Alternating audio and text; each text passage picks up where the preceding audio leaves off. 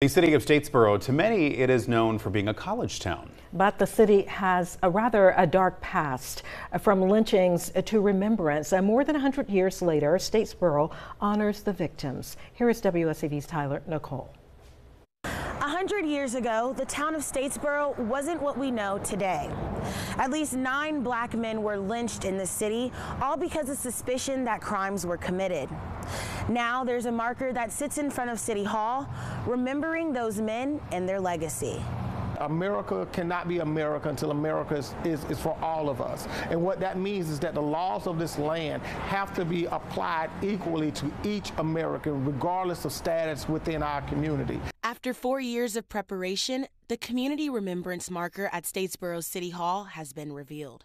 The marker lists the names and the alleged crimes that were committed by 9 men over the span of 2 decades. The most disturbing part is how their lives were taken and how the men were hung as part of their sentence, even though they were never convicted. And every time we have these social justice movements, we talk about the same things. We talk about the criminal justice system. We talk about not being safe within our neighborhoods, vigilantism.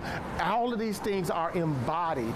All of those individuals embody the things that we are experiencing today.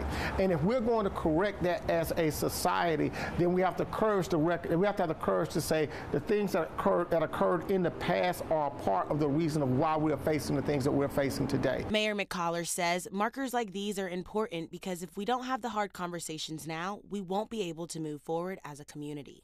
We also want to allow this to be an opportunity of hope for other communities that's found it difficult to be able to go through those tough conversations that cover the history and recognize what that history has done for its present day. It brings justice to those individuals whose names is on there, but it also signifies a commitment to us working to build a better, healthier, stronger community. No one has ever been held accountable for these lynchings, and Bullitt County is now the 7th county in Georgia to have one of these markers. They are also the only county south of Metro Atlanta to have one. Reporting in Statesboro, Tyler Nicole, WSAV News 3, on your side.